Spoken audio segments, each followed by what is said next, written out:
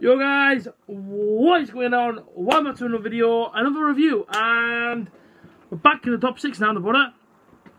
Don't ask me what's happened, because that time that we spent 6 defeats in a row, I was sat here saying to all of you, nah, well, might be it now, season's probably over, but we'll get back in the top 6, because I was just saying it how I could see it. I was saying it how it was, you know what I mean? Take off the rose tinted glasses, put them to one side, tell it how it is, do you know what I mean? In that 6-game period where Middlesbrough couldn't even find the back of the net, it was terrible. Apart from George Savills at Swansea, but apart from that, it was terrible. But we seem to have turned a corner now at the right time, and the form's starting to change a little bit now. Do you know what I mean? Back-to-back 1-0 wins, happy days, do you know what I mean? Beating Hull, went yesterday, beat that opposition as well, and that's what it's all about, do you know what I mean? It's all about going there each and every game, and everyone knew that yesterday was going to be tough, do you know what I mean? There was no point trying to get around it. We knew that yesterday, Stoke City, do you know what I mean? Beating Hull, beating Stoke 1-0. Fantastic, but Stoke's team, when you look at it, and I'm still going to say it now, even though we beat them 1-0, their players in their team, they've still got half a Premier League team, and they're 16th in the Championship, and the only way I can see to why they're 16th is because, for one, I think they appointed the wrong manager, and second, the new manager came in, even though he's had a bit of a long time to sort of deal with the team. It was in League One before, he took over Stoke, and they've still got half a Premier League team, and it's just an all over the place. And I think next season, watch Stoke, because I reckon that they might push them. I'm not saying they're going to win the league, I'm not saying they're going to go up automatically, just watch them, because I feel like next season, they'll probably finish a lot higher than what they've done this season, or wherever else they're going to finish, because at the minute, like I said, I'm in the 16th. The Butter, 6th now, point clear of Bristol. Of course, Bristol City have still got to play Millwall in their game in hand, and Derby have got to go to Swansea. That's 2 tough games for both of them. You look at it now, 3 games left for the Butter, and I'm looking at it thinking to myself, if we can get past Nottingham Forest on Monday, honestly, I just want us to go for it from then. I think if this was a horse race, right, this is the last hurdle for me now. The last big jump is Nottingham Forest. If we get past them, got Reading and Rotherham, I'm not trying to say I'm going to underestimate them. I just feel like we have more of a chance of beating them than what maybe we do Nottingham Forest in terms of how tough it's going to be. Now, don't get me wrong, do you know what I mean? Reading are in form a little bit, and Rotherham is still sort of there, but at the end of the day, yeah, we've got to keep doing what we're doing, playing the way we're playing, and I think we'll be alright. I do, it only for being Nottingham Forest on Monday. Now, listen, my heart, right, is going to be in bits in these last 3 games, right? It's going to be an absolute bit, and it's going to be nailed back right to the end. And we're going to get the playoffs, and we're not going to get the playoffs. And as I say, it's right now, the ball is in our court. We're 6th, you know what I mean? We're in the playoffs. We can't mess it up from this point on, right? When we mess it up, who knows? But at this moment in time, we can't mess it up right now. We have to go for it. It's simple as that, you know what I mean? If that's, you know what I mean? If this club, them players and the manager want to go back to the Premier League this season, which I know, listen, is a massive thing to say. It's a massive statement, go back to the Premier League over the season that we've had. If they really do want to try, because in the playoffs, right, anything can happen. And on the day at Wembley, Borough never won there, but who knows, it could be Borough's first time. And that's the thing, sort of things that you got to weigh up. Now, I watched this yesterday against Stoke, and I thought to myself, first half, first couple of minutes, ball comes up from Mikel, house on the cross, Son Bolonga 1-0. Wow, I thought straight away, this is going to be excellent. We're going to get 4 or 5. We don't know the way we started. Absolutely excellent, but then we died off a little bit, and I don't get it.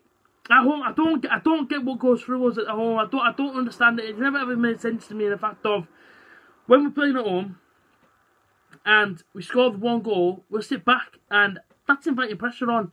And I feel that if we do get to the playoffs and that first leg's at home against, Borough finished 6th and Sheffield United or Leeds finished 3rd, that's who Borough play.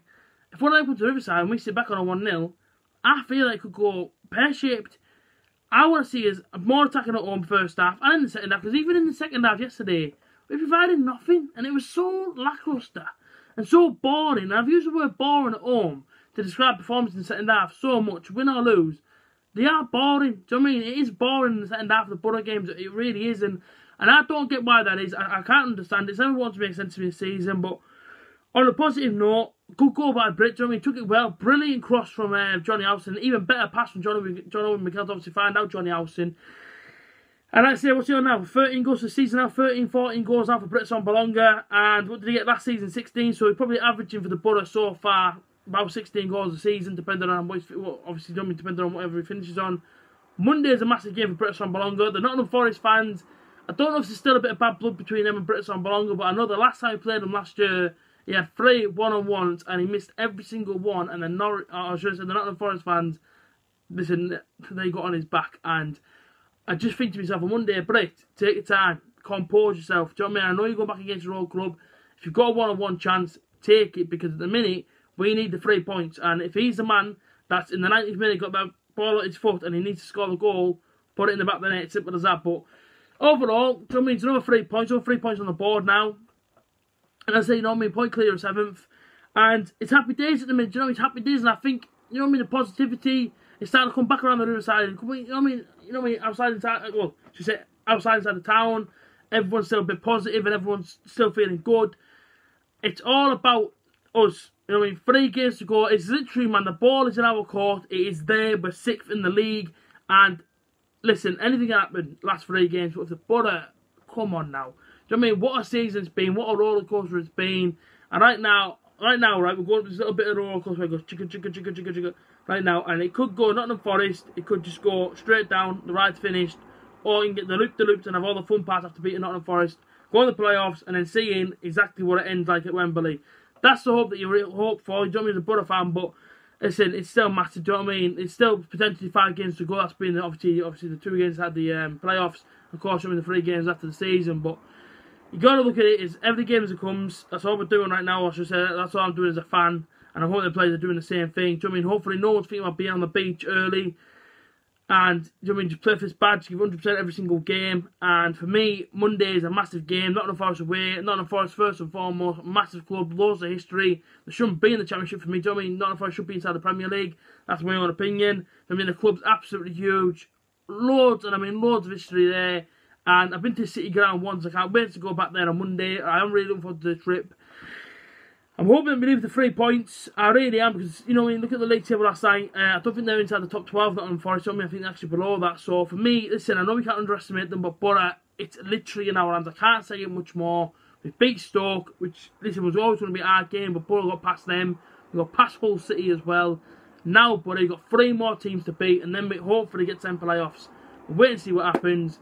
Man of the match yesterday as well. I just want to do a quick shout out to Paddy McNair, Johnny Howson, Darren Randolph. Them 3 individuals yesterday for me were standouts. But the most 2 important players for me yesterday, Johnny Howson, Paddy McNair. Paddy McNair, didn't rate him when he first came to the club, but I tell you what now, my whole opinion on the guy has changed from yesterday's performance. I thought he was absolutely, and I mean it, absolutely fantastic yesterday. He was first to everything that came at him.